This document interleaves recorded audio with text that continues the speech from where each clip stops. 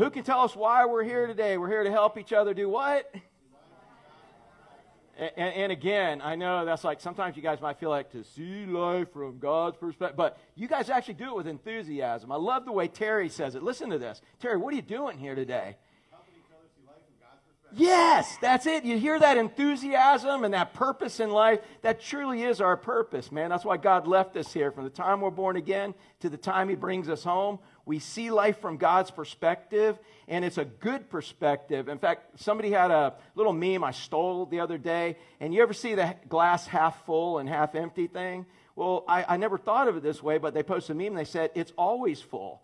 It's just half full of water and half full of air, so it's always full. And you see it from God's perspective, dude, it's always full. And we just got to appreciate it that way. But if we see life from God's perspective, then we can help others see it that way. And that's really what our purpose is. We're already set. How many of y'all know you're going to heaven? You know that you're home? You know, dude, wouldn't that be awesome if that just happened this afternoon?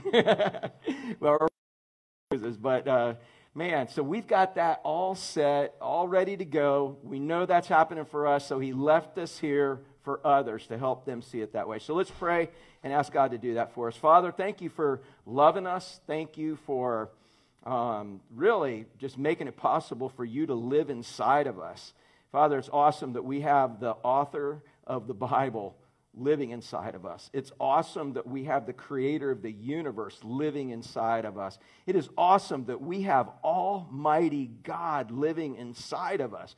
Father, help us to really understand what that means, because I think so often, even I walk around thinking that I'm all alone, thinking that I'm limited to the resources I have, but I have Almighty God who spoke the world into existence living inside of me. Father, thank you for making us, giving us the desire and ability to be born again so that we could actually be on the clock for the greatest CEO that the world's ever known. We work for the greatest company the world's ever known, and we want other people to be a part of that company too. So, Father, I pray that no matter what is going on in our life, whether we see it good, bad, indifferent, from your perspective, and we would take it one step at a time. What do you want us to do now, God? And we would just keep moving in that direction, following you, and learning to see everything from your perspective, so that on that journey, when we encounter others, we have nothing to offer them except your promises, the ones that you've given us. Because there is nothing that will put courage in people like your promises, because you can't lie, and you're awesome, and your promises are awesome. So, Father, help us see it from your perspective. Father, if there's someone here that doesn't know for sure when they die they're going to heaven, they don't know if the rapture came, if they'd be left behind, they really just don't know. Father, I pray that you give them a desire today they can't refuse to just surrender everything they know about themselves, everything they know about you. Father, just give them the courage to be able to just surrender it all to you and start that life with you on the rock, as we're going to talk about today, and find the joy that's in there. So can't wait to see what you're going to do today, and we love you, and Father, we want to meet you today. So we're looking forward to worshiping you, and I pray for these things in Jesus' name. And all God's people said? You. All right, very good. JJ. All right, we'll do the joy bucket time. So hopefully if any of you this week felt your joy leaking, we already got another one. I have a joy bucket, That's so quick. as soon as we're ready for one, go ahead. All right, anyways, if you felt your joy leaking this week, hopefully we get to help you fill it up, and you guys can encourage each other in that. And we've already got one ready to go, so go ahead. All right, well, I was going to let Destiny do this, but Destiny, do you want to share your joy bucket from this morning? Your meat in the freezer? You! All right. Yeah, so there's meat in the freezer, man. On government land. If you ever get a buck on government land, dude, you know God brought that to you. There ain't no two ways about it. And he had a permit for that buck on government, just so we're clear. Yeah, and he didn't get shot while hunting on government land, right? So all of that is a wonderful miracle, and they got meat in their freezer, so praise God. All right. Oh, that permit's important. I got to mention that. All right. So we got one written down joy bucket item, and so if anyone has anything that they'd like to share, I'll bring the mic to you so that those that are with us on Facebook can hear it. But for right now, we're going to keep this one anonymous. So someone has shared this. I've watched my husband submit to God's will and receive unexpected peace. He did what he did not want to do because he felt it was God's will. It was a complete surrender. Instead of increasing in anxiety and stress, it has brought peace. And this is undeniably God. So, woo! That's good stuff. All right, and then does anybody else have anything they'd like to share? I can bring the mic to you so you can. Terry? I haven't taken vacation once in the last 5 years, and I took one this week with my family, and it couldn't have been better. We went Aquatica, we went SeaWorld, the crowds weren't bad. The mask wasn't that bad because it wasn't too terribly hot, but it was just a blessed week with my family. That's right. Yeah, Keone, one of the first times Keone got really sick, I contributed to SeaWorld because he went up to that fish tank as like a 1.5-year-old and just went, licked it, you know. So that'll do it. So your kids didn't, Sophie, Salvage, you tried to keep them from licking the tank, right? Yeah, that salt's pretty tasty. All right, here we are. So we took a trip last week, and we met our cousins, and we had a whole week of fun. Awesome. As of today, I'm proud to announce we officially have 4 people in our family that can vote, and we're actually going to all do that Tuesday together as a family for the sake of this country. Yeah, sweet. Awesome. Oh, man, we're just going all around. Oh, my God, it's so good to be home.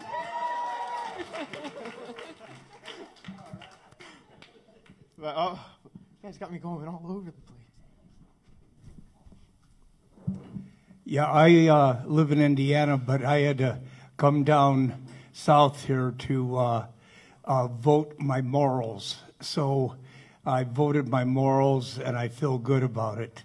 And I'm happy to be here at home in Driftwood, which I miss all you guys. Very good. Is there anyone else? I'm pretty quick. I can get the mic to you right away. No? All right. Well, we do have one transition that we're going to do. So I'll let Pastor Eddy come up and share that beginning with you. So, if any of you have ever asked me about prayer, chances are I've told you about bananas.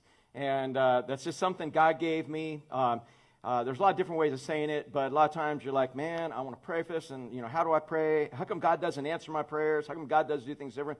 And so what he showed me one time is that we pray for bananas. How many of y'all ever prayed for bananas? Bananas is anything, okay? How many of y'all ever prayed for bananas? Dude, I want bananas.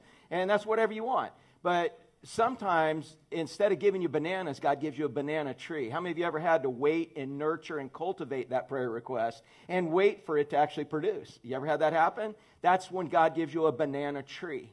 And then sometimes you pray for bananas. Now, how many of y'all ever had this happen where you prayed for bananas and instead God gave you a watermelon? Because he knew that was much better, okay? So that's it. You pray for bananas. Sometimes, man, boom, there's bananas. Sometimes the next day, bananas. Sometimes a week later, bananas. But sometimes he gives you a banana tree and says, man, I want you to pray and pray and pray till I stop telling you to pray. And eventually you're going to get bananas, but you got to cultivate the tree. And then sometimes he says, no, you really don't want bananas because you have an allergy to potassium and you really just need a watermelon. And we're like, no, I want bananas. But then we see the wisdom God has in giving us that watermelon. And so that's a segue into something that Emily has to share with us about Haiti that she just got back from Thursday. And by the way, thank you guys for praying for them. She doesn't belong to me, but God did put her in my responsibility, and I am so grateful that God brought her back, and grateful God brought Al back, all right? So, but both of them. So Driftwood has been praying for a really long time about how to get involved with missions. Sorry. Hi, online crowd. So we've tried Nicaragua, we've tried the Bahamas, and the door that God has kept open is Haiti. So we've finally been given bananas, praise God. And he didn't give us just any bananas, he gave us the top banana. So Al and I saw God just do a lot of really awesome things this week. And so when we were going through all the stories, we were like, well, man, which one do we share? And top banana was kind of the phrase of the week. So we figured there was none more fitting than the top banana story.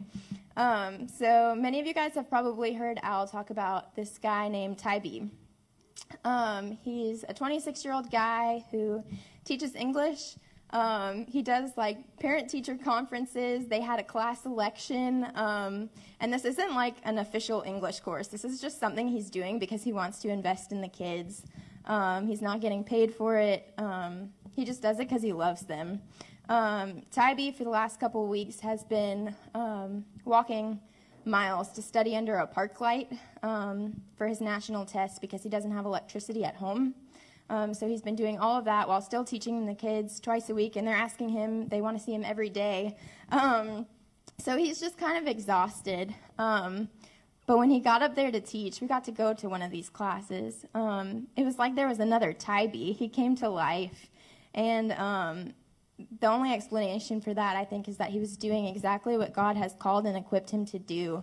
And it was so cool to watch. So going back to the election, he has a president, a vice president, secretary, treasurer. He told them, he was like, I'm just here to teach you. You guys are going to govern the class. And so we've got the top banana, which is the president.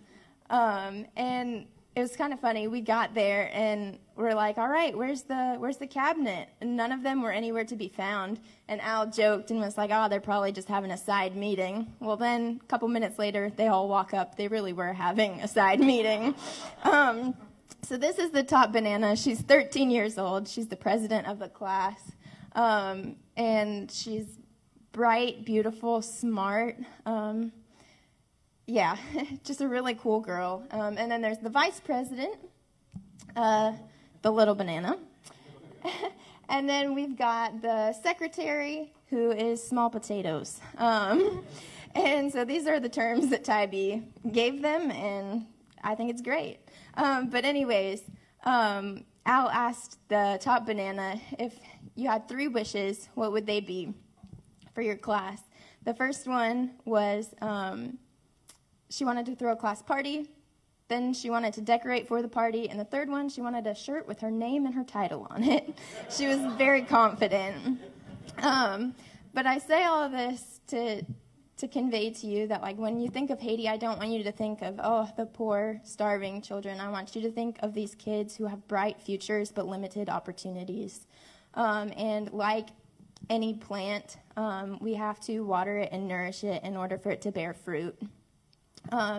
And so we do that while we're over there. We pour into them, but also we need to invest in the Tybees of the world because he's there when we're not, still pouring into them, still nourishing them, encouraging them in the gospel while also teaching them English. And so, yeah, next time you see a banana, I just ask that you would pray for the top bananas, little bananas, and small potatoes. Pray for the Tybees of the world. But also pray for our church as we kind of develop the framework going forward in missions. So. Awesome. Thank you. And, yeah, Emily, anyway, I just wanted to read this. I sent it out to a text to a group, but I just wanted to thank Pastor Eddy, I know, just for allowing and trusting in us to visit Haiti. It was an amazing trip. Where I got to see Emily's an amazing woman of God, seeking a life of service in Father God's plan to seek, serve, and save.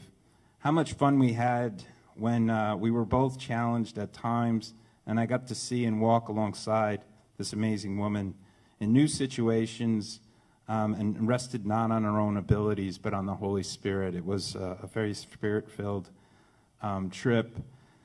So we had fun, smiles, families, sickness, evil, healing, worship, dancing, great food, sweat, mud, children's, hugs, loss, trading in the market.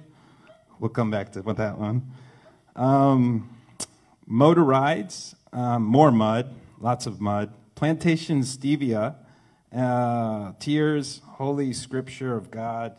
The village, the gardens, growth, love that conquers all for his glory, whatever it takes. 3 main points that I took away from the trip is really helping the fatherless children see Father God's great love. And Tybee and I share a common theme where we'd never met our fathers until we met Father God. So anyway, loving and walking, and this became a theme for us as well, living and walking in total peace in the tension. Our great battle against evil and darkness with powerful, prayerful worship and embracing love. Too many God moments and sightings to mention. We'll tell you more about that. And just thank you for the love and the prayers that everyone here at Driftwood.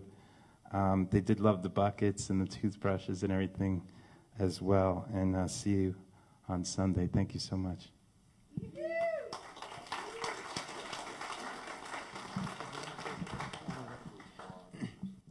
So with that, I actually am going to throw something at Ashley that I want her, you'll see. Yeah, she has big eyes now. She's like, what?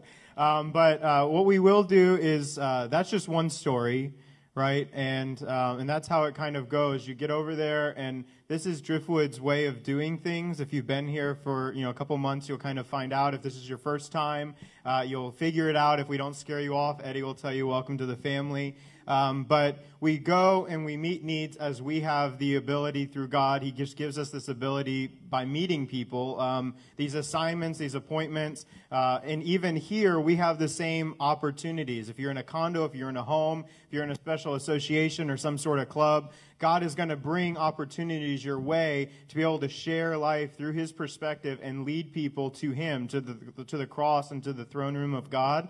And you just have to be attentive to those things. And so one thing that I was able to be attentive to this week was, so Keone plays soccer. He does little U6 soccer. And so if you've ever watched cats or pigs or anything, try to herd them and make them play a sport, it's kind of the same concept. There's one that's usually really good and has been trained and understands how to do it, and then there's the rest of them. So there's that, and it's really fun to watch him. But then I also have another group that I coach, which is U15. So usually it's perfectly spaced out, and I can do it. And I was one of the game nights at Fell where both games were happening at the same time, which is really hard when you're trying to coach U6 and not make them push each other, kick each other, bite each other, hang on the goals, grab the ball, run off the field, all that stuff. And then you've got U15 kids that they're still kind of okay. The important thing about a coach is that the coach can look at the entire field, has the knowledge in his head about the sport, and can say, hey, I know you want to run towards that side, but if you hang back, you're going to have a really great opportunity come your way. And so coaches have the ability to do that, which is what I do with my U15 kids. Well, we have a game on the same night, and I thought, oh, this is going to be awful. Everything kind of worked out. But then I had an hour where normally I don't go home, and Ashley and I take 2 cars. So normally I don't go home for an hour. So I just kind of said to the kids, I was like, hey, if anyone wants to stay behind and play soccer, we're just going to go kick, practice taking goals, whatever. And 2 kids stayed behind that weren't on my team. They were on the other team that just beat us, but they were like, oh, we'll hang out. One of those kids is in the Bible study on Wednesday nights, and then the other kid was just his friend, but he's the goalie, and so that was awesome because we actually had someone we could have try to stop our shots, and I spent an hour working with this kid on his shots and the goalie on the way he can do different saves, and afterwards, that next week, the mom comes up to me and just was like, oh, man, thank you so much for spending time with my son. And I was like, oh man, I just wanted someone to shoot against. Thanks, thanks for giving me your kid, so I could take shots on him. And she's like, no, but he really enjoyed it. And she said, and I'm a teacher at one of the local schools, and the boys that are in your Bible study are always walking around talking about Pastor JJ. And I'm like, okay. And then they're like, but she's like, so I've always wondered who this Pastor JJ is. It's kind of cool to meet you. Can my son come to Bible study? Is it open to anybody? I'm like, absolutely, it's open to anyone. So just so you guys know, I just like to do, soccer's my thing. I just like to do it. I have a kid that can play, and I don't mind volunteering an extra hour to do soccer with other older kids. And because of that, you have the ability, whatever your thing is, you have the ability to reach into the lives. Well, on the Tuesday, that one of the game nights, that game night, Ashley had like this moment where she was driving in the car, and I want you to share that one. Do you know what I'm talking about, Tuesday night? So share that. And so Ashley's going to share that right as the band is coming up. And I want you guys to hear this, because as Emily, as much as you can go and you can do, when you're going and when you're doing, remember that prayer is extremely powerful, and you need to be listening to the heart of God, because she's got a story about that. Yeah, so I've been really bummed because, not bummed that I'm having children, but bummed that I haven't been able to be on the international missions in a long time. But God has just said, right now you can pray, that's what you can do, and that's more powerful, than anything. That's what I want you to do. And so Tuesday night I was on my way to soccer, and the band can come up, so we're all ready. They're gonna leave me alone. But anyways, I was on my way to soccer, and all of a sudden I just kept hearing darkness, darkness, darkness. And I was like, okay, what does this mean? And I heard the Holy Spirit say, I want you to pray for Al and Emily, that, for God's protection, that he would keep the darkness away from them, that the darkness would flee, and that his light would be present. And anyway, so I had texted Emily, and I said, hey, God told me to pray about darkness, what was going on last night. And you can kind of say what happened. Yeah. So. Earlier that day, a guy had walked onto where we stay at the mission, and he was some sort of I don't know. He was involved in voodoo, and Al had the chance to pray with him. And then later that day, as we were walking, we walked past some people engaged in satanic worship. They were worshiping the devil, and so that was just a very timely prayer. Yeah, so it's just really cool how even if you can't go on the field, if you're here, you can be a prayer partner, a prayer warrior, and be praying for those people on the field. And so that was just one cool instance of how God can even use you here for his glory. So we're going to stand and let's worship together this morning. So precious is the flow that makes me white as snow. No other bounds I know. I am washed, I am washed, I am drenched in love.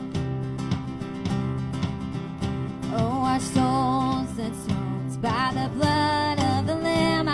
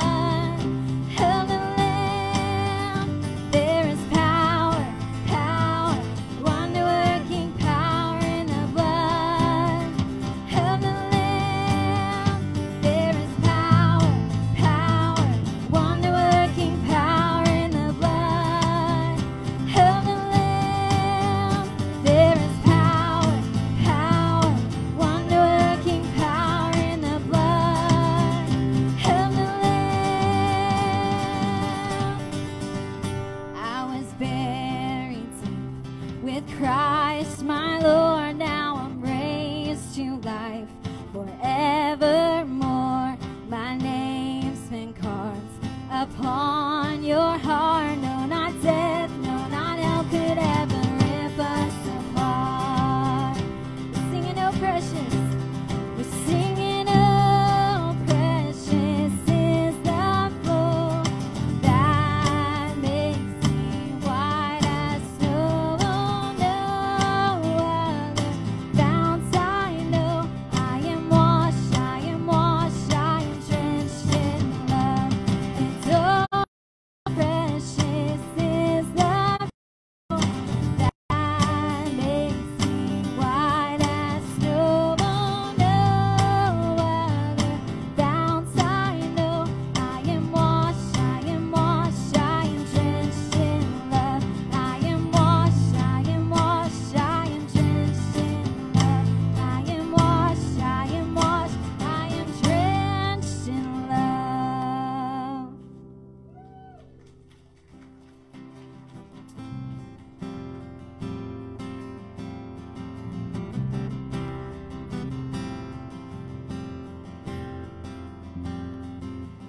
And rumors of the Son of Man,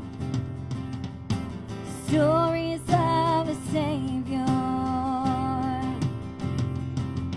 and holiness with human hands,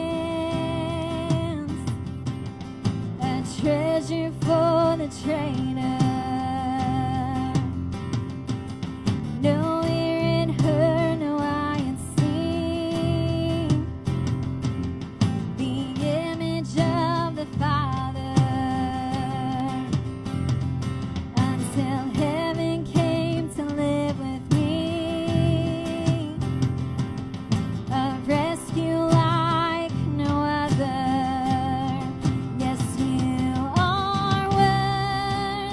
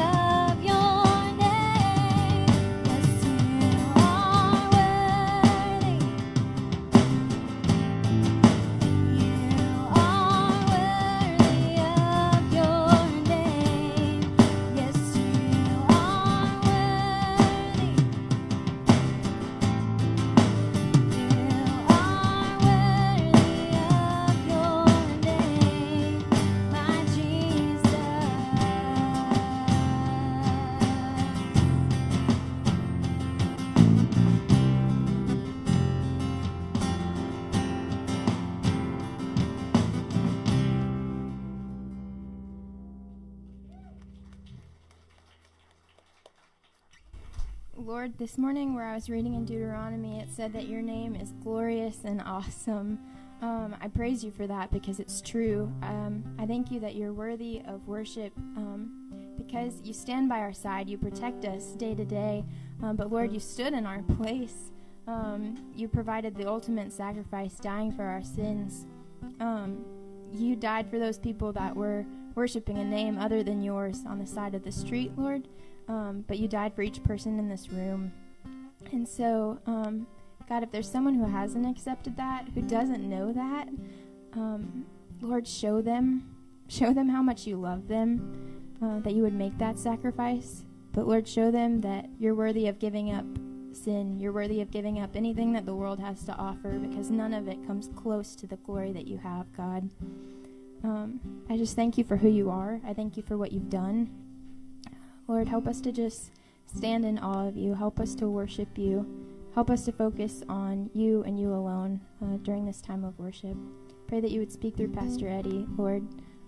Take away any of his own thoughts, take away any distractions, but Lord, help him to just preach your word, preach what you've put on his heart for this congregation, God, and help us to take it and apply it. I ask these things in your name. Amen. All right, amen. Grab a seat if you're a kid heading out to Kid Land. Who's got the kids today, Destiny? Nate. Oh, we got the crew, Bruce Lee and Nate, and all right. And Emma, awesome.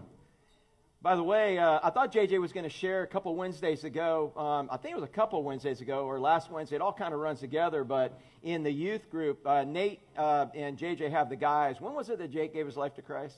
Jake gave it actually this past Wednesday, man.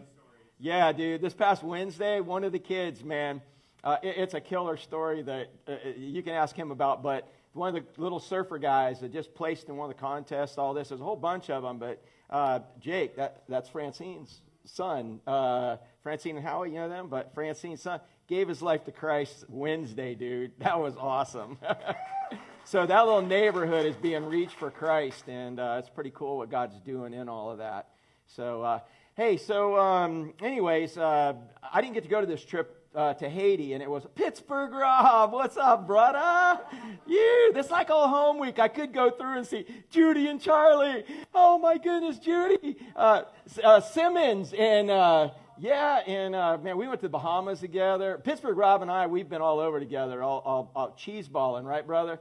Man, I'm looking at all kinds of people just kind of, it's like all old home week here all the time. And seriously, if we don't scare you off, welcome to the family. We really want you to be part of it. We love you, and we do stuff together. If you are looking for a church where you can hide and not be known and just kind of, do your own thing in the back, this is not the place. Because, dude, if you haven't figured it out, dude, you're here without Jimmy. That is awesome. And, man, so yeah, you were trying to just hide for it. She's like, oh, no, he's going to call him. Yeah. My family said they look at my eyes to see where I scan the crowd, that who I'm going to pick on next or whatever. It's because I love you, man. And we are family together, and it's awesome having you guys. And, Rick, when I see people look down like that, that is just my clue that they are like, yeah, I really want him to pick on me and call on me. But so anyways, I love you guys. And you guys are back from Michigan and back home. It's just awesome to have everybody here, man. I love you guys, but not as much as Jesus can love you. And so I hope you get that message today. Hey, so I didn't get to go to Haiti this time, and it was really hard because I've never passed up a trip to Haiti, because if Haiti is nothing else, it is an awesome meal. And it's much more than that. I have a relationship with the cooks that Al doesn't even eat, all right?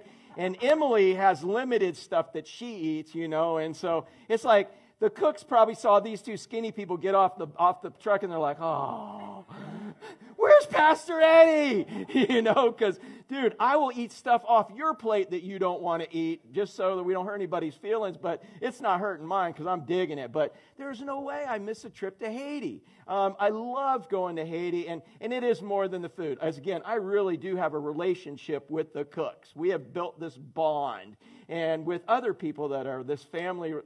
But I wasn't supposed to go this time. And I prayed hard and kept asking God, why am I not supposed to go? And he doesn't always tell you. And I just know I wasn't supposed to go. The trip was paid for. I could have gone.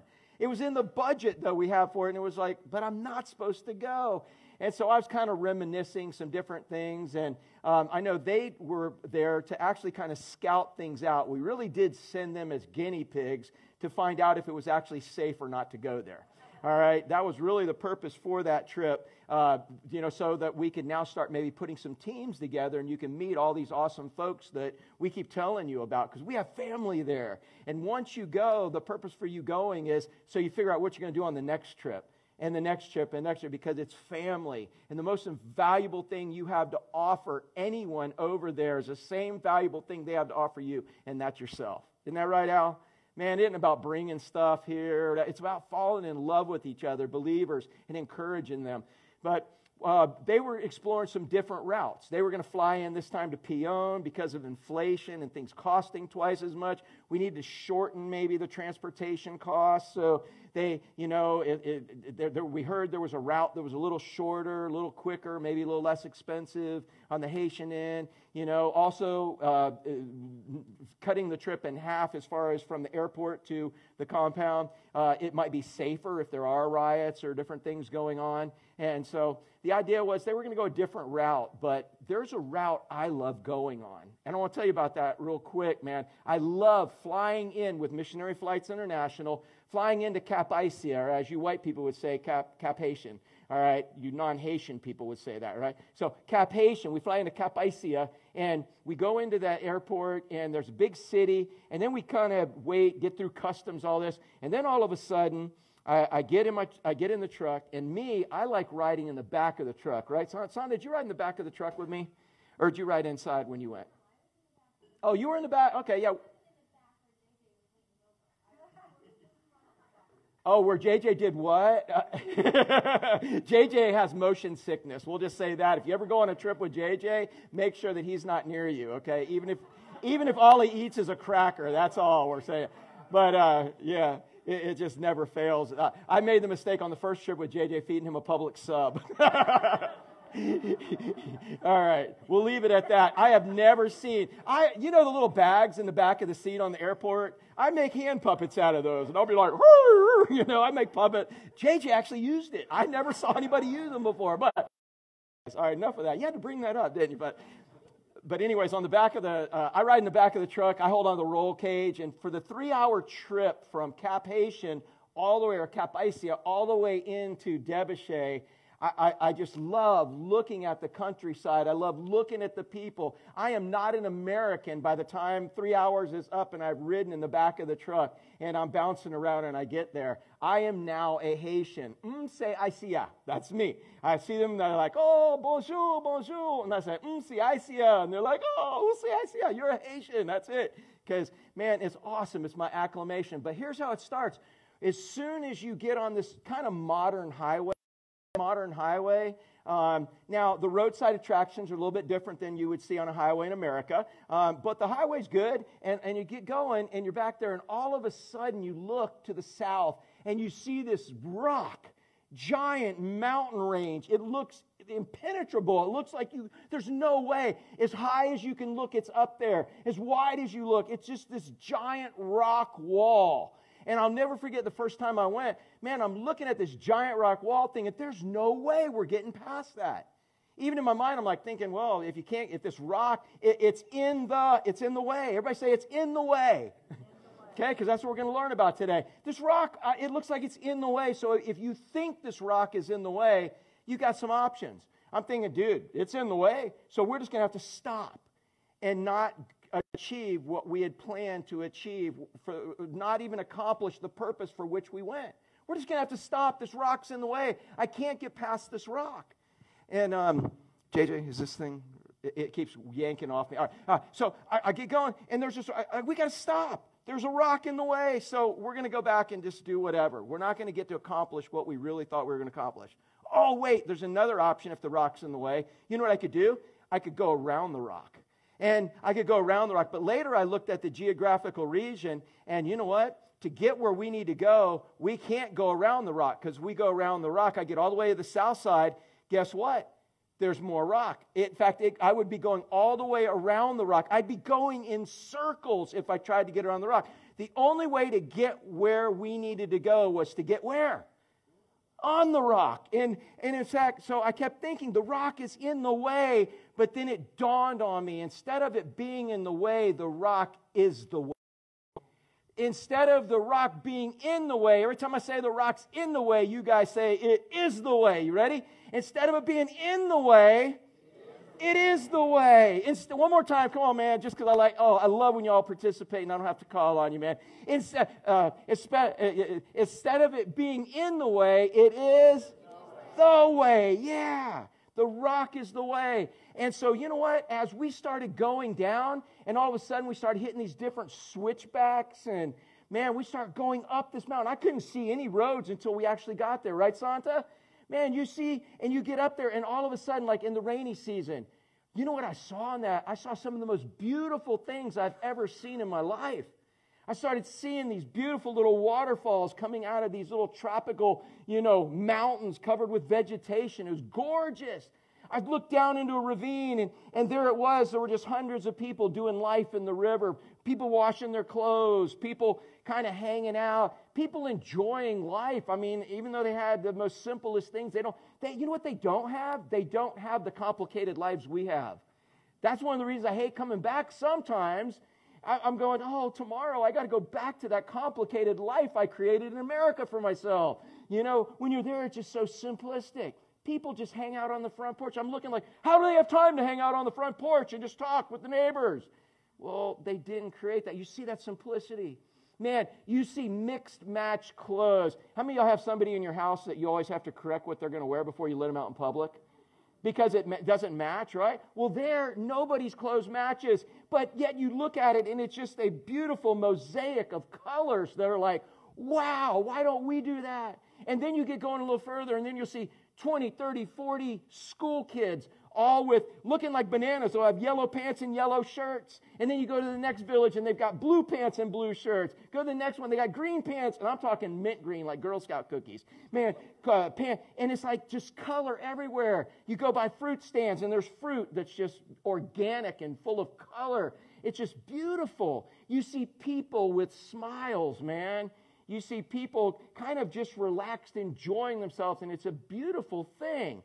And so, man, once you get up in that mountain and you realize it's not in the way, it is the way, you get up on that mountain and you experience some of the most beautiful things you could ever experience. And then one of my favorite things that we get to experience, about halfway up there, all of a sudden you pull into a village, and on the side of the mountain, it's like a Hollywood-looking sign, but it's Don. They have written with big, giant white letters there, it's D-O-N-D-O-N. Looks like Hollywood sign, Don. And I know as soon as we pull into Don, we'll stop the truck. And what happens, Emily, as soon as you stop the truck in Don? Oh, we get bananas. Yeah, among other things. Dude, in Don, all of a sudden, man, dozens of people will come out of the woodwork with all kinds of colorful, beautiful, organic fruit on their heads. You're looking down, and there's a lady with like 12 avocados, and she only wants a couple of bucks for these, and they're the most buttery avocados you've ever had. There's mangoes, there's oranges, and bananas, and somebody will have a big bunch of bananas and want a couple of dollars for that. And my favorite are the little tiny bananas. Any of y'all ever have little teeny tiny bananas, dude? They're called timalis in Creole. And they're like sugar pops, man. Whoa, they're so good. And we buy all that. And then, so some of the most, look forward to that. Then we get into San Rafael and Saint Michel, and then we know we're on the home stretch. And as soon as we pull into the compound, man, if you go with me, Santa, what happens? As soon as you get off the truck, who is waiting for us? Yes, the cooks, and they're picking me up off the ground. And I think the reason they're doing that is to kind of see how much food they've got to put in me to get me back to normal the way I was when I left, right? But they'll pick you up too. And Pittsburgh Rob, dude, I'm telling you, each one of those ladies, a couple of them are scrawny, they'll pick you off the ground. Because, dude, they're cooking in these big cast iron cauldrons. You're like, and they pick you off the ground, and it's just so full of love. But if I would have thought that mountain, that big rock, was in the way instead of the way, I would have missed all of that. And that's what Peter is going to share with us today as we continue in 1 Peter chapter 2. He's trying to tell the folks, in spite of persecution, in spite of things not going your way, he said, Jesus is the rock that is not in the way. He is the way. And he says, man, there's so many people you're going to encounter where they think he's in the way because he's not doing what they want him to do. You know, he's in the way from them doing it. But he says, man, if he's in the way, you just might as well turn back and do nothing. Turn back and go do it, and you'll never experience what God has created you for. Or if you try to find another way, you'll go in circles around the mountain. How many of you ever went in circles trying to find happiness and peace and satisfaction until you gave your life to Christ?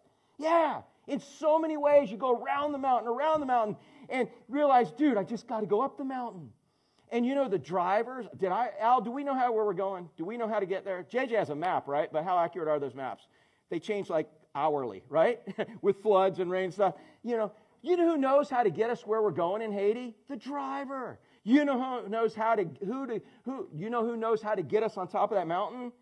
Jesus. The Holy Spirit of God is our driver that takes us up there and takes us to Christ. The Holy Spirit will get us where we've got to go in all of that.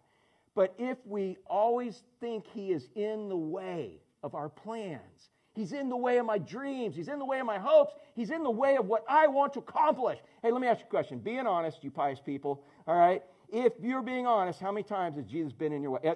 Raise your hand if he's ever been in your way. He's ever been in, yeah, he's in the way. But I've got to stay with him. I've got to pray with him. I've got to crucify the flesh until I realize he's not in the way, but he is what? The way. So let's take a look and see and check this out. So here's what God gave me for y'all. Before we even I wasn't even thinking about Haiti. In fact, this morning I was praying. I was like, God, give me that opening, how I'm supposed to introduce all this. And he reminded me of that mountain range and how if I never went up there and I tried to avoid it or was afraid of it, if I thought it was in my way, man, I'd never experience all the awesome things that there are to experience up there. He gave me that for somebody this morning. Maybe it was just me. But for us, Jesus is either the way or he is in the way. Take a look at this. For you, okay, how many of you can say Jesus is the way? For you, Jesus is the way? All right, good. All right, so check these first couple verses out. So Peter's trying to encourage these guys who are under intense persecution, and he says that you ain't seen nothing yet. Persecution just started. You wait. It's getting ready to really ramp up, and it was going to be the most intense persecution that Christians ever experienced in the Roman government. He goes on and says, he's trying to encourage them. He says, as you come to him. Hey, let me ask you a question. How do you come to Christ? He calls you, right? Okay, so you come to him, and when you first come to him, what's that called? What's the S word up there? Salvation. And so many people think that's it. I come to Christ and there's salvation. Okay, so I'm saved, that's all there is. And then I go on with my normal life, and he's like an ace in the hole. He's kind of like a lucky charm. He's something I can pull out whenever I need him. I'm already saved. I'm going to heaven. And you know what? According to Matthew chapter 7, there's going to be a lot of people that at the end who are church people. And he's going to be dividing them between the sheep and dividing them into lines, going to heaven and going to hell. And he's going to be putting people in that wrong line they think they're in. And they're going to be, no, I'm in the wrong line. Didn't I prophesy in your name? Didn't I do this? And he said, yeah, but you and I never had an intimate relationship. They thought they came to him at salvation, and then they could just go live their regular life after that. You know what? If you stick your finger in an electric socket, Scott, what's going to happen? You stick your finger, go stick your tongue. There's an electric socket right there. Will you show us, please? Stick your tongue in that electric socket. Oh, you're just like going to play. You're not really going to do it, man? Well, you got no faith. No, I'm just joking. You got smarts, all right? But, yeah, if Chris did it, dude, he'd have a new beard. It'd be like, there's going to be outward results, lasting results. You think there'd be lasting results if you did stick your tongue in an electric socket? Yeah, and especially if you kept it there. And so, again, you plug your life into the King of Kings and Lord of Lords. It's not like, oh, I got saved. Now I go on with my regular life. So many people kind of have this idea in church, and we've created it. You give your life to Christ, and now I got to go live my life. No, when you give your life to Christ, whose does your life belong to, Mac? Him. It's no longer your life. If it's still your life, that means you didn't do what? Yeah, you didn't give it to him if it's still yours. So you got to figure that all out. So when it says, as you come to him. So it's an ongoing process. You come to him at some certain point in time, and it is something you do at a point in time, but in the perfect tense, it means it has everlasting results. So there is a point in time where you come to him and you receive salvation. But you also continue to come to him. How many of y'all came to him this morning? You've been saved. Gary, you got saved. When did you give your life to Christ, Gary? When? Yeah. 1972. Oh my goodness, I got a picture of me in a Little League outfit in 1972. You gave your life to Christ in 1970. Have you come to him since then? Did you come to him today? Yeah. So when he says, man, when Peter says, as you come to him at salvation. But Christy, how often do we come to him? You have kids, right? Yeah. Do they not? Mac, I love it. One night we were out on a Bible study out on the island, which as soon as it's below 70 degrees at night, we'll go do again. And I remember Mac it rolled off his tongue like it was natural. He said, yeah, well, God gave us kids to drive us to our knees. I just remember that. He said, yeah, God gives us kids just to drive us to our knees. And do your kids drive you to your knees? Do you pray because of things that happen in your life because of your kids? Yeah, you got a mama's heart. So you come to God. He brings things in our life to continually bring us to him. It's not we get saved with this one-time moment thing. We do. Yeah, I do believe once saved, always saved, if you're really saved. If you're really saved. But dude, if you can just say, oh, I did that, and now go live your other life and have a life separate from him, you never got saved. You never gave. If he didn't own your life now, he never had it. And so as you come to him, you come at salvation, but it's a process. And through that process of sanctification every single day. How many of y'all have had God confront you more than once in a day? More than once an hour? Yeah. It's a process. He keeps bringing things into our life, and his purpose is to make us more like him because our job here is to represent him. So he says, as you come to him, you come to him at salvation. You come to him continually through sanctification. You're already saved. You're going to heaven, but he's trying to make you look more like him. And when is it, what's the G word up here, when we actually do look like him, finally, once and for all? Glorification. Man. One day you are going to look just like Christ. Not physically. He didn't want us to know what he physically looked like. He wanted us to know what he looked like through his word, through his character. Lucinda, look at your husband right there. Can you believe one day he's going to look just like Christ? Yeah. He's getting there. All of us are getting there. We have our moments, man. How many of y'all are getting there and all of a sudden, dude, you take a nosedive down the cliff? Yeah, dude, we have some cliff dives, man. But guess what? Does that mean we lose our salvation? No. He gets us climbing back up again. And dude, but one day at glorification, we're going to look just like him. Hey, Tom Van Giesen, how long are we going to be glorified after that? Yeah, dude. It's no more nosedives, no more cliff dives after that. So he says, as you come to him, we come at salvation, we come through sanctification, and through glorification, we come to him where we get to live with him for how long, guys? Forever.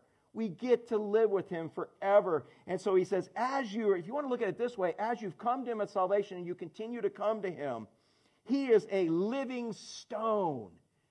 When did you, and that's proof of the resurrection. How many of you would say that your lives have been changed by a living God? You have experienced a living God, and you see the changes happen in your life. Your changed life is proof of a resurrection. And the resurrection is proof that he is God and that he is still living. And so he's a living stone. Hey, by the way, Peter's writing this, and what did Jesus name him? His name was Peter, and he said, no longer will you be called Peter, you'll be called what? Yeah, a stone. Yeah, you're a little rock. So it's funny, Peter's talking to us about being stones, about Christ being a stone and him being a stone. It's kind of a special little thing for Peter, you know. And so he says, as you come to him through salvation, sanctification, glorification, something is happening here different today. Okay. A living stone. He's resurrected. It says he was rejected by men, but in the sight of God chosen and precious. Okay, so men reject him. Who rejected Christ? The whole Jewish nation did. The Jewish leaders, the religious leaders all rejected him. But do people still reject him? Yeah. Why do they reject him? Because they don't believe he is the way. He is what? In the way. And until you realize that he is the way, he's going to be in the way. And that's why people reject him. But it doesn't matter because God is not rejected him. Look at this. He's rejected by men, but so what? Have you guys been rejected by men? Bob, you ever been rejected by men? Yeah. How does that make you feel when you're rejected? Not good at all. But you're accepted by who? And dude, and when he sees you, he sees the blood of Christ and looks down on you and says, yeah, that's mine. And he sees your future. He sees you look like Christ. That's why he's working so hard to make you look like it for real right here. But if you're accepted by God, that's way better than being accepted by man. It doesn't matter if man rejects you if you're accepted by God. And so Jesus was rejected by man, but in the sight of God, man, he was chosen and precious. Again, who's writing this? Yeah, does Terry use the word precious a lot? He does? He's got a little soft side right there, you know? But, yeah. Does Charlie use the word precious a lot? Oh, he does? Okay, well, Pittsburgh Rob, you use that word precious a lot? You do. You guys are all blowing my look. Who's really a man here? Come on, no. Gary! There ain't no precious in your vocabulary.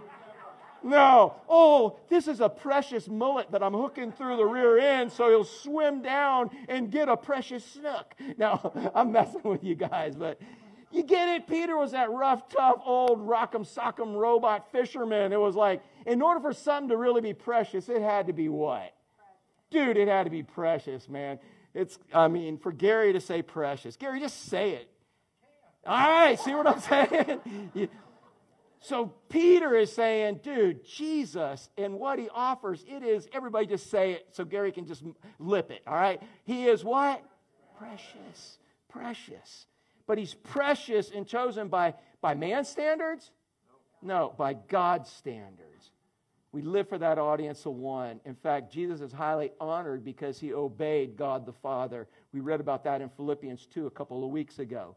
But it's God's standard. It doesn't matter what man's standards are. How many of y'all are old enough to see that man's standards have changed? If you live past the election, you'll see man's standards are going to change. I'm just saying, I'm not saying much about all that. I'm just saying, dude, there's crazy junk going on right now.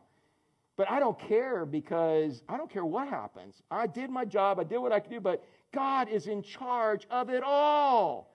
Totally in control of whatever. And my job doesn't change. I still get to represent him. You know? And my home is still heaven. And if you're born again, you're in the same boat. So, man, Jesus he is a living, resurrected, live God, living inside of you, able to make changes on a regular basis. He was rejected by men, but in the sight of God, chosen and precious by God's standards. And those are the standards that you want to be chosen and precious in also. He said, you yourself, like what kind of stones? So how can you be a living stone? Because you have a living God living in you. He said, you're a living stone. You have eternal life and are being built up. You are being built up. You know, I think sometimes in our Christian walk, we think of Christianity as a duty. I don't know, you ever think of it? Oh, I got to go do this. I got to go do this. I got to read my Bible in the morning. Or God, is there any time you ever think of, and I know that's not a good Sunday school answer. No, I do it because I love Jesus. And everything I do, and that is why we're supposed to do it. But how many of you have ever gone to something religious or done something biblical, but you just did it because you're supposed to do it? Anybody? Come on, yeah. Chris, I am so glad you and Scott, you guys are my illustration people that really are just honest, about stuff, all right? I'm going to ask you some questions that you're going to really think before you raise your hand because I got you trained now. Scott, will you buy your wife? No, but we think of it sometimes as duty, but you know what? Being a Christian is not duty, it's privilege. Do you understand the privilege of having a living God inside of you? He said, man, you yourselves are like living stones. You have eternal life. You're being built up. Built up. Do you see that? He says you're being built up. Each of you are being built up as living stones, and the stones are building up. It's privilege to be part of God's family. And he said, it's being built as a spiritual house. Where's the spiritual house? Who is the spiritual house that you're all being a part of? The church. But is it this church? Oh, no, wait, it's the church down there. It's the church back home, right? maybe you've never met, neighbor you've never even seen before. Is it an encouragement to see spiritual stones? And can you imagine what it's going to be like in heaven? Can you imagine, Pittsburgh Rock, can you imagine what it's going to be like in heaven to see all the believers that we know? Yeah, it's going to be phenomenal. And we're all going to be going, dude, look at Jesus. All this. And he said, here's your purpose. He said, as a spiritual house, the church, to be a holy priesthood. Hey, what do priests do? What do? Okay, they minister on his behalf. That minister means they serve whoever they're ministering for and serve the people they're ministering to. They what? They perform the sacrifices. Okay, we're going to talk about those sacrifices there. But who does a priest represent? God. They represent God. And so he says, you guys are a holy representation of God. That's who God has left you here to be. Hey, so could you look in the mirror right now and say, I am a holy representation of God? Ooh, what if we did look at ourselves in the mirror and asked ourselves that? And we saw our identity. Instead, you know where we get our identities from a lot of times? From Facebook, from Instagram, from our neighbors, from our conversations, from TV. They tell us who we are. You know where our identity needs to come from? It comes from Christ, and it comes from the Word. Look at this. What if you did put on your mirror, and every day you saw that, I am a holy representation of God. You know, you want to get a tattoo? Get a tattoo right there, man. Or get a tattoo on your forehead and have a mirror. I am a holy... You have to do it backwards to see it in the mirror, though. Boy, that would freak some people out, wouldn't it? Dude, you got a whole head that would be able to do all that, man. Yeah, I am a holy representation of God. What if we had that before us? I mean, through whatever. I'm a holy representation of God. That's what he says you are. That's your potential. That's what he wants you to be. That's what he's empowering you to be. When you see that the rock is not in the way, but it is what? The way. You get up on that mountain, and one of the things you see, man, you see that you're part of this spiritual house with a bunch of other people walking with Christ, because he'll make you have encounters. You'll see that, dude, I represent him. How many of you have ever represented him and said, dude, that was the worst thing in my life? How many of you ever really represented him and it's like, wow, that's pretty awesome? How many of you ever had him do something so supernatural in your life that you can't explain it any other way? You know? Is that not awesome? That is an awesome thing. That's what happens on the rock when you see the rock is the way and not in the way. And so he said, you're a holy priesthood. And your purpose, John, here, as you were saying, is to offer spiritual sacrifices acceptable to God through Jesus Christ. Romans 12, 1 and 2. But I beseech you, Paul says, I beg you, because God has been so merciful to you, that you present your what? Your body's a living sacrifice. Dude, a sacrifice usually gets killed, right? But he wants you to be a living sacrifice, living for him. He said that's holy and acceptable to God. And you do it through the renewing of your what, Charlie? Mind. Your mind, exactly. And I went picking on Charlie because his head was down. He looked like he was sleeping and drooling. There's a puddle on the floor right there. But I was picking on because that's a conversation we have all the time. How long we've been working on renewing minds, man? And when are we going to quit? We're never going to quit until that mind's renewed from reading the Word of God. And so here's what Peter's saying, the same thing, man. You're a holy priesthood, representation of God, and you offer spiritual sacrifices. Does God want you to go slay a bull? Especially not if you don't own it. Please don't go do that. My son's a rancher, all right? They would not appreciate that. They paid big money for that bull. But God doesn't want your goats, your chickens, your whatever. What does God want according to this? He wants us. He wants to say, Chris, I want you to step out of your comfort zone and go do this. And you say, absolutely, because I belong to you, and I'll do it. Hey, but let me ask you a question, a sacrifice. Terry, when we make a sacrifice, you make a sacrifice. What you give, technically with the term sacrifice, what you give is not usually, it's usually more than what you get back, right? That's a sacrifice. Can we ever really give God more than what we've already got from him? So he calls it a sacrifice, but you understand it's really not. There's no way we could ever give more than what we're getting back in it, but just the best way they can describe it here for us. A spiritual sacrifice is simply, man, making your body a living sacrifice. So every step you take is for who?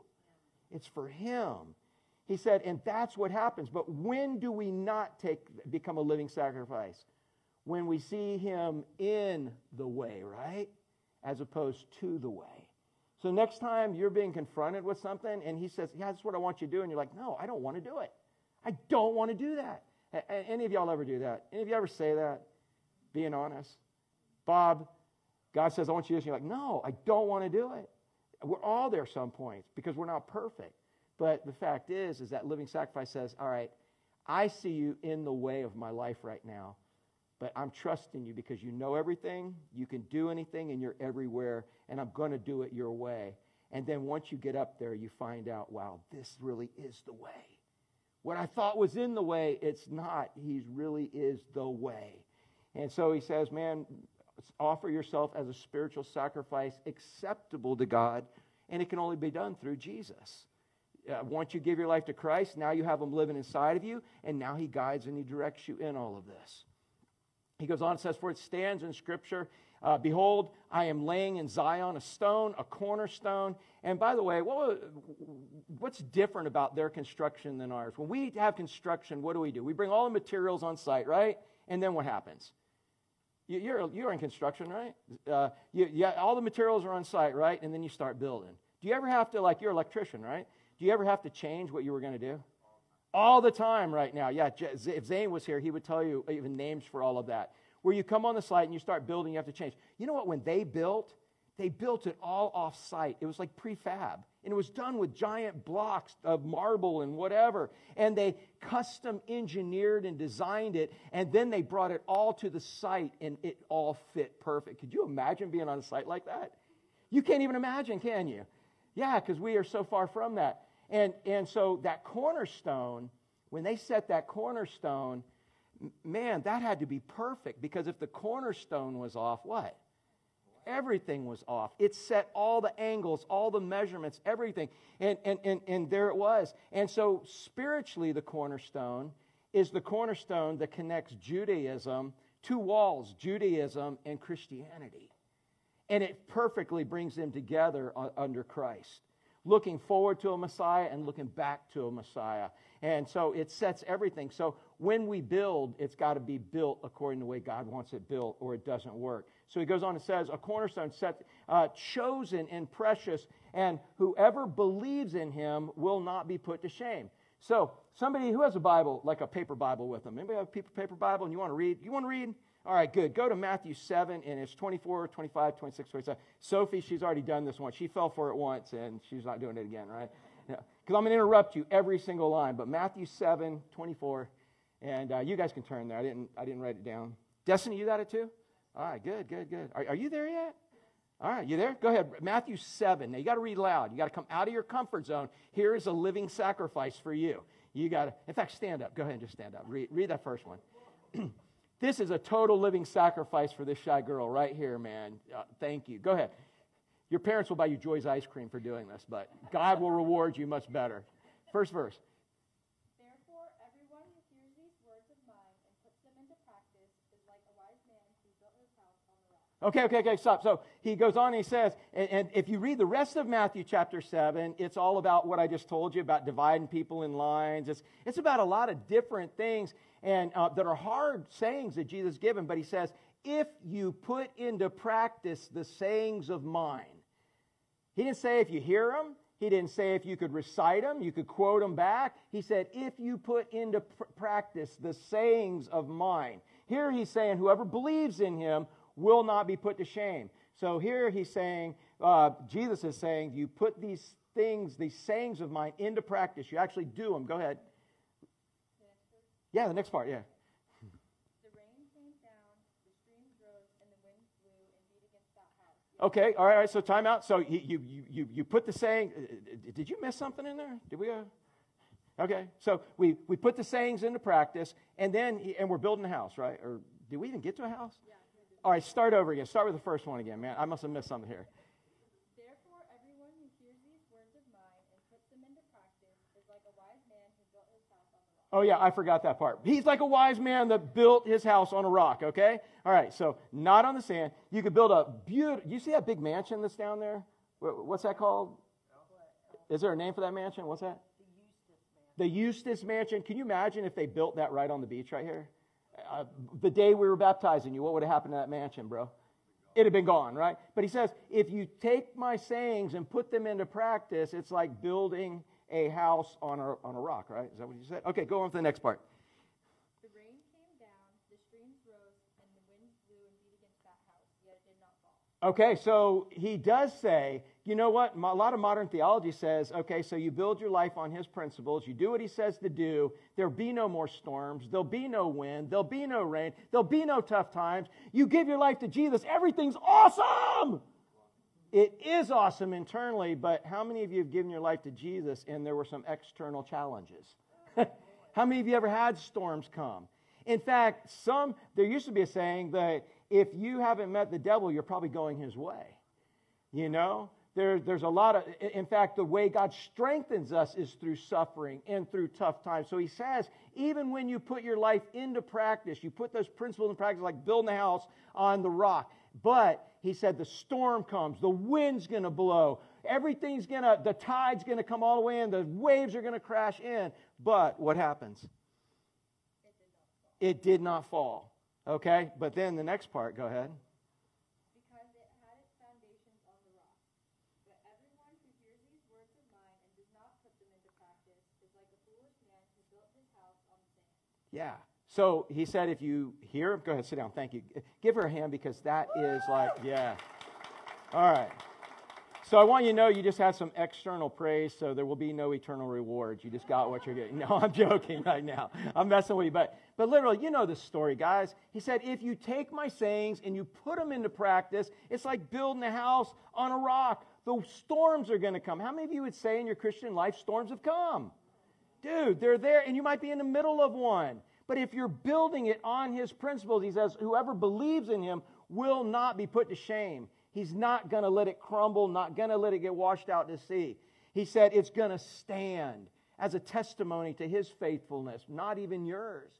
But if you don't put them into practice, it's like building this beautiful exterior mansion, this beautiful mansion, beautiful house, but you didn't build it on a foundation. And when those storms come, it's gone.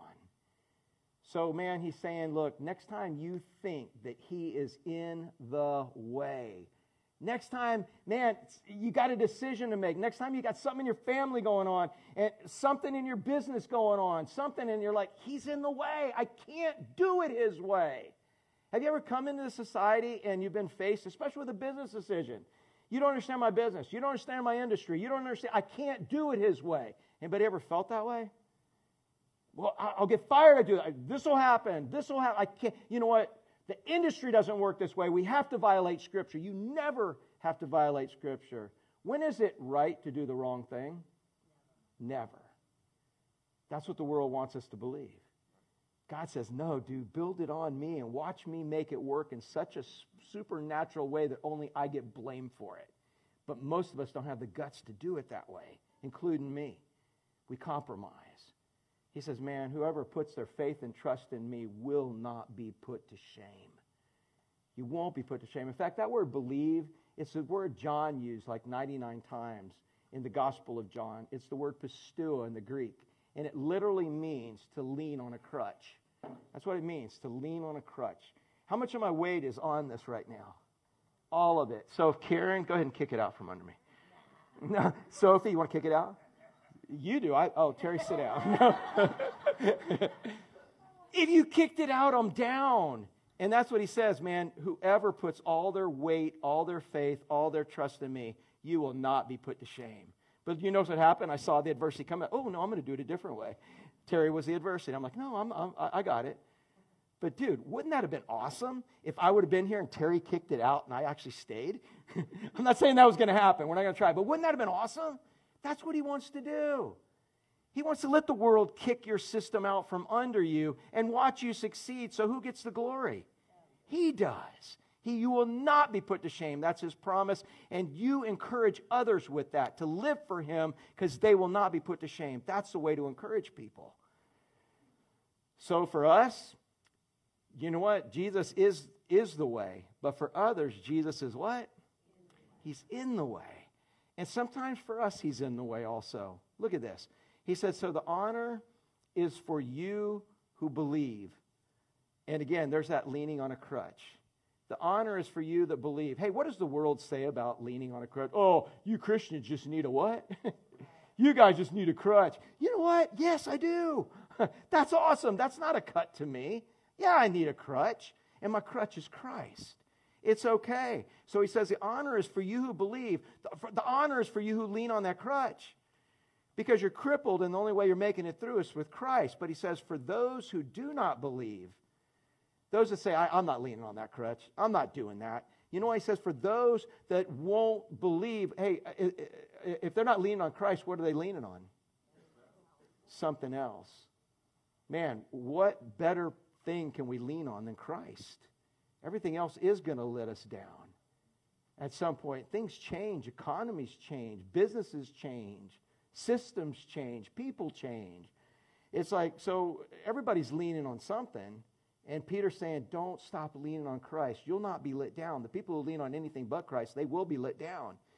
And I don't know what kind of decisions you've got going on in life right now, but if there's no other point you get, man, lean on Christ. Realize he is not in the way. He is what? The way. And you aren't going to experience the things on that mountaintop until you get up there. And you don't even have to get up there. You just have to submit. The Holy Spirit's the driver of your little tap-tap, right, Al? He's a little driver. He's taking you up there. If I had to depend on Al to get in there and drive, we'd never get where we're going. Man, I need the Holy Spirit driving us up there. So he says, so the honor is for you who believe. The honor is for you that are leaning on God as your crutch. But for those who do not believe, they're leaning on anything other than Christ. And it says, the stone that the builders rejected has become the cornerstone. So God has already picked Christ to be the way. He's the guy everything's built on. And he said, it's going to be a stone of stumbling and a rock of offense. How many people are offended by Christianity today? Hey, you think anybody, Charlie? Yeah. You can talk about God. I want to challenge you to do this. Next time you're talking about God, talk about God. Talk about God. Say things about God. But I dare you to mention the name of Jesus. Substitute the name of Jesus for God and watch the opposition happen. That's often we'll be talking about, well, God did this, God's allowed. Start using the name Jesus and see what people do. The name is offensive. It is. There's people vehemently against that at this point in time. That name, because he's exclusive. He said, I am the way, the truth, the life. No one can get to the Father except through me. That name Jesus, man, it's hard for people to swallow. And you may be saying, no, just try it. You can talk about God all you want because Hindus, Buddhists, Muslims, any kind of people can put God in there. The 12-step program. There's got to be a God, somebody higher than us, so God can be whoever I want it to be. But you get it exclusive as Jesus and see what happens. But let me ask you a question. Who is the only way, the truth, the life? Jesus. Period. Not God. Because God can mean so many different things. God's a generic term for blue. She has a blue shirt on. Does that mean, Nikki, your shirt's not blue? And your little thing under you is not blue? And your shirt's not blue? No, because they're not the same, right? But they're all blue. God can mean a lot of things. Jesus means one thing. And Jesus is our Savior. So he said, man, it's a stone of stumbling. He's in the way for people. No, this is the way we do it. We rip people off. This is the way we do it. We do it through politics. This is the way we do it. We do it with force and with violence. This is the way we do it. We do it through, whatever system there is. But Jesus is the only way. So he said a stone of stumbling and a rock of offense. For many, he is in the way. They stumble because they what? Disobey. And what do they disobey? His word. If you obey his word, you do what he says to do. If you disobey his word, you've picked and even Christians, we pick and choose sometimes. I can't do this. I can't do it this way. It will work. But they disobey what he said to do. And it says, as they were destined to do. Now, they're not destined for unbelief. God didn't pick people to be like, oh, they're going to be an unbeliever. He knows they're going to be an unbeliever. People who are unbelievers are destined for eternal judgment in hell. And we can get into that another day. But the fact is for some people, his word, what he says to do, is a stumbling block. It is in the way. He said, once you were not a people, but now are God's people. Once you've not received mercy, but now You receive mercy. He's talking about us. And what is mercy? Mercy is not getting what? What you deserve. What do you deserve, Mac? Dude, you're a pretty nice guy. Holly, what does Mac deserve? You love Holly. He's a great guy. What does Mac deserve? No. Okay, Mac, what is Holly? I love you. You treasure, you honor, you love your wife, you respect your wife. But what does she deserve? Well, she deserves me, and that's not all that good. Well, I was going to say something close. She really deserves eternity in hell, which, till death do us part. But listen, is that not what we deserve by our sin? We deserve eternity in hell. Someone as sweet as Holly, and you love her and cherish her and honor and want to probably punch me out for saying that, but the fact is, she deserves you. That might be eternity in hell for till death do us part. But literally, we all deserve eternity in hell. That's why we can say when somebody says, "How you doing?" What do we say back to them? Better than I deserve. And boy, that'll be a great gospel conversation starter. Well, no, you're not. No. Dude, I start the gospel so many times with that.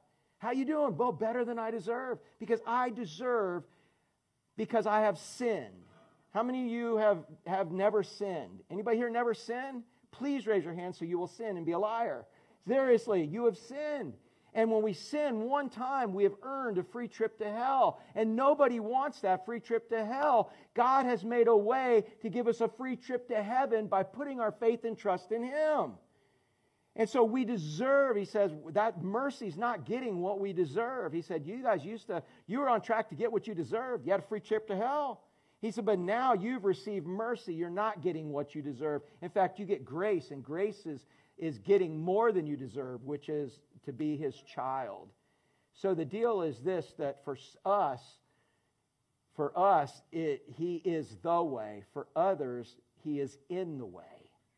So show those that think He's in the way that Jesus is the way. That's our purpose here. But if He's always in our way, how successful are we going to be at showing Him that He's not in the way? If He's always in our way. It doesn't matter what it is. Do it His way in this. So he goes on and says, but you're a chosen. Hey, what's this word? What's the next word? We're a chosen what?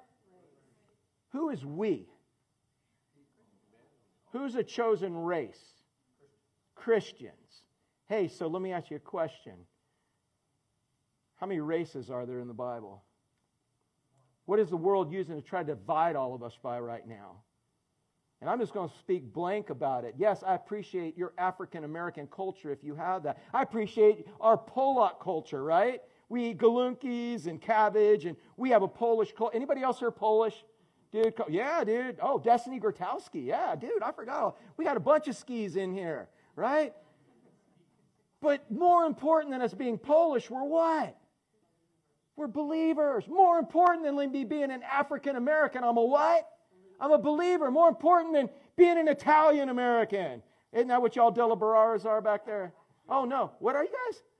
Oh, Cuban. Dude, why does it sound so Italian, man? All right. So more important than being Cuban, what? You're a believer. More important than any race card you want to pick. The world's using that to divide us all. But when you've given your faith and your trust to Jesus Christ, look what he says. You are a chosen what? Race. And again, I know that's not popular. I know that's... we'll probably get I won't even say it because then they'll find... Oh, wait. We'll get censored on this or whatever. They probably won't... But the fact is Bible says once you be... In fact, he even said you're no longer Jew. You're no longer Greek. You've seen Paul say that over and over again. He said it doesn't matter if you're a Jew, you're a Greek, or you're whatever. What matters is you're born again. You're a believer. And there is no beating around the bush on here. You are a chosen, born-again race. And it's talking about ethnicity. That's what that word race means. There's no two ways about it. He said, you're a chosen race. You become a believer, dude. Who do you have access to? No matter what color your skin is. Hey, how about the folks with dark skin in Haiti, Emily?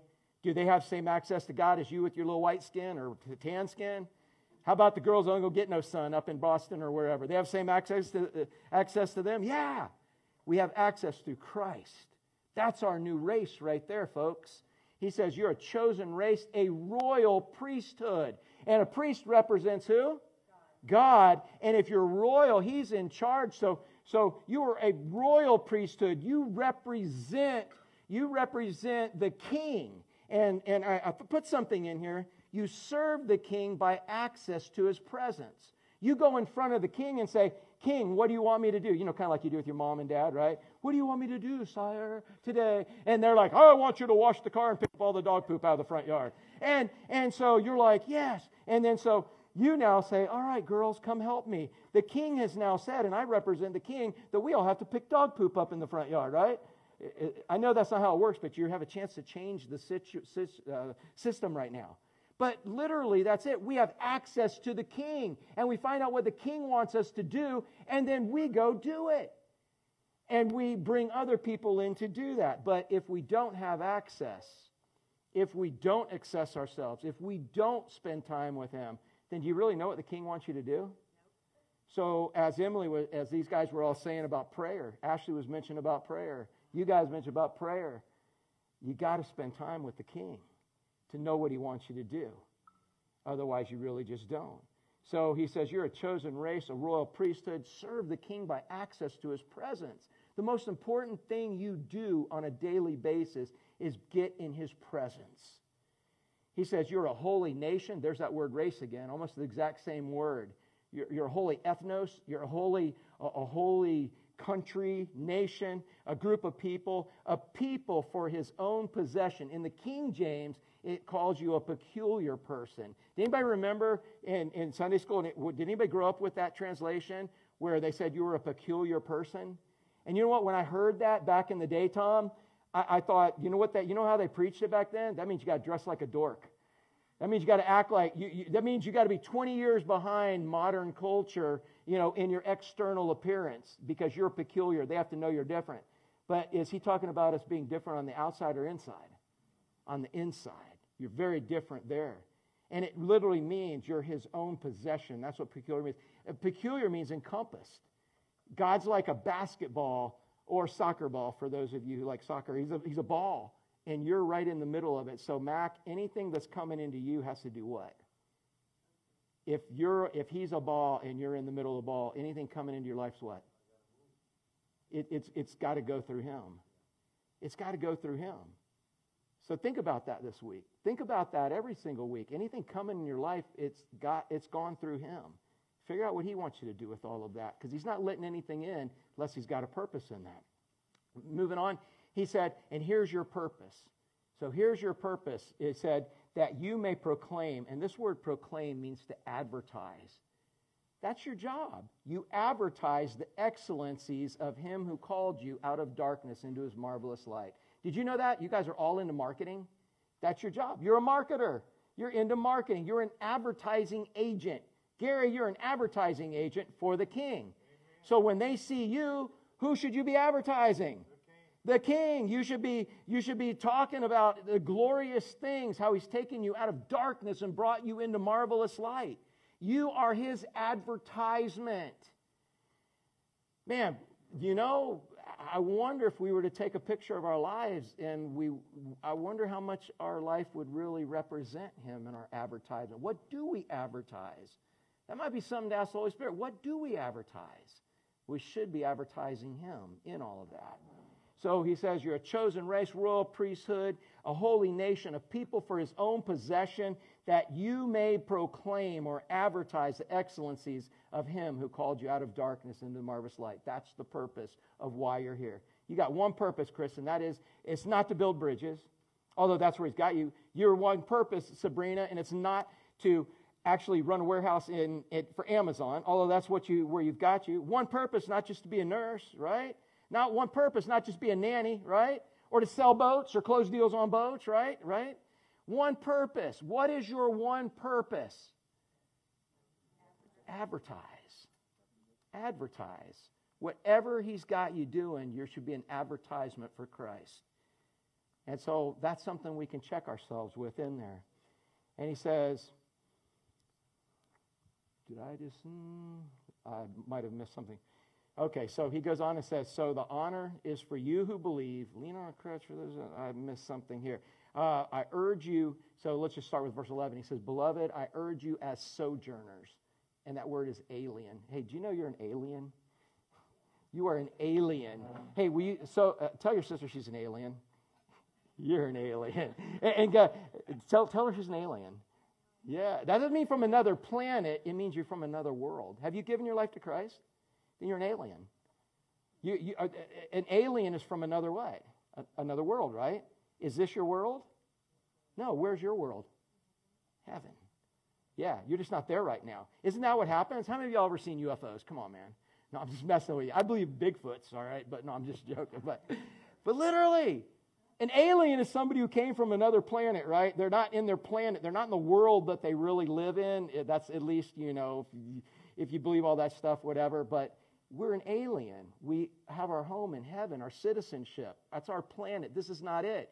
We are here to represent our planet. I'm here to represent my planet. All right?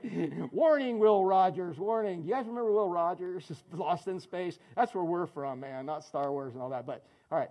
He said, I urge you guys as aliens, as exiles, you're not a citizen here, to abstain from passions of the flesh, things that are causing you to quench the Holy Spirit in your life, things that are getting in between you and God because you're living right here in this. He said they wage war against your soul. He says, man, please don't do that, because what you're doing when you get more involved in this planet than the one where you're from, when you get more involved in this world than the one you're from, he says you have a hard time advertising for the planet that you're from. This would be a good week to be careful with that. He says, man, and it wages war against your soul. You get messed up. You forget your identity and everything else. He said, keep your conduct among Gentiles honorable, so that when they speak against you as evildoers, so they're going to speak. How many of y'all know that people think that things we think are right are wrong? Okay. I'm just going to say, Judy and Charlie, you believe abortion's wrong? Definitely. You believe abortion's wrong in that? Okay. And yeah, killing babies is wrong again. I'm not talking about a political thing. I'm talking about anything, but abortion's wrong. But there are many people who believe it's okay who don't have Christ. Okay. And there's things that Christianity believes that the world doesn't. So Daniel, they wanted to bust Daniel for being messed up. What did they have to make illegal to be able to bust Daniel? Prayer. Yeah, king, we need to put him away, man. So let's make prayer illegal. And so he prayed, and they're like, did you pray? Yep. Okay, you're going in the lion's den. So this is what it's kind of saying, is that he said, don't do the wrong thing, so that even when they speak wrong, it means they had to make right thing wrong. They had to make the right thing wrong. And he says, but at least later they'll be like, what do they have to say about Daniel? Oh, we caught Daniel doing what? We caught Daniel praying. We caught him praying. Can you believe he was praying? And it was like, and all the people who made evil wrong were like, yeah, throw him in the lion's den. So make them catch you doing what God wants you to do, even if they now make it illegal and it's wrong. That's what he's saying here. So if they see your good deeds, even if they disagree with them, when they said Daniel got caught praying, Daniel was praying, who did it indirectly give glory to? God. So if you're doing the right thing, even if they make it the wrong thing, but it's God's thing, God even gets the glory. So when they accuse you of it, it brings God glory. He said, make that happen, so that in the day of visitation, so that in the day when God visits them, when the day, those people that are making fun of you, those people that are beating you down for your walk with Christ, those people that are giving you a hard time, you know what? One day God's going to visit them. One day the Holy Spirit is going to say, you know what? You need a change in your life. And you need to meet me. And they're going to need to go to somebody to hear about God. Who are they going to go to? Especially if they've been watching you. Who are they going to go to? They're going to go to you. You keep your testimony faithful, so that when they have a visitation by God, when the Holy Spirit comes to them, that then they will come to you. But if they see you wishy-washy, they see you compromising, they see you being a hypocrite, are they coming to you? No. They want to see somebody who really believes what they say they believe in and live in it. All right. So for you, Jesus is what? For others, Jesus is. And so here's your purpose. Show those that think Jesus is that Jesus is the way. And that's all I got to say about that today. Let's pray. Father, I don't know what sticks out to anybody in any of this. Father, I know what you had stick out to me. Father, I know this is a piece of Scripture. I know that even when I first even started looking at it, you showed me that you were this giant rock, and you were either the foundation we were going to build our life on, or you were going to be the frustration that we try to build our life around. Then you showed me this, that you're either the way or you're in the way. So, Father, I pray that if there's somebody here that has come up against this giant mountain range in their life, and you're not the way, but you just seem to be in the way, and maybe they want to quit for whatever reason. Maybe they want to go around the mountain again for some other reason, thinking there's another way.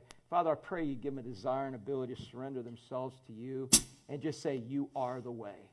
It doesn't make sense, but man, I'm going to let your Holy Spirit drive me to you and do whatever it is you want me to do. And I believe that whatever you ask me to do, you'll give me the power and ability to do, because you're a living God. I'm going to surrender, and I believe you are the way and not in the way. So, Father, if someone's never established that, I pray today be the day. Pray they don't waste their time driving around the mountain again. Those are dangerous mountains, man. If they die before they get around, before they get up the mountain, there's problems. So, Father, I pray you give someone a new home in heaven today, because they realize you are the way. But, Father, I got a feeling you're speaking to us as Christians today, and I pray that you would reveal to us areas of our life where even those of us who feel like we have surrendered everything, where your Holy Spirit would reveal to us where we really believe you are in the way, where compromise is necessary, where maybe going to the next level isn't necessary. Father, I don't know. I just feel really strong that you want to speak to someone today. And I know you're speaking to me. Show me areas of my life where you are in the way.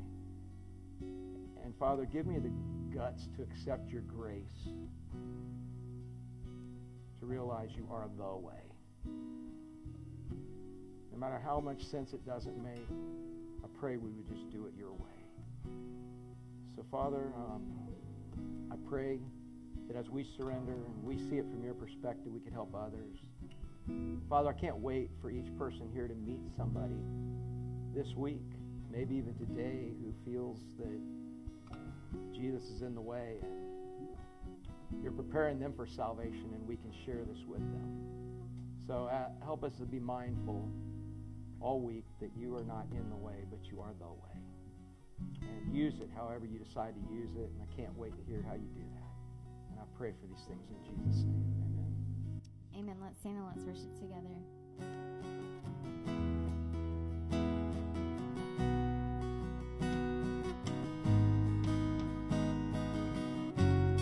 And Jesus, the anthem of my heart, Jesus, the anchor of my soul, I'm overwhelmed by all you are. Oh, how I love you. And Jesus, the anthem of my heart, Jesus, the anchor of my soul, I'm overwhelmed by all you are. Oh, how I love you. And faithful to the end, God, you are always good. And where do I begin? There's so many reasons to love you. Your promise never breaks. Your beauty never fades. And what else can I say? There's so many reasons to love you. And faithful to the end, God, you are always good. And where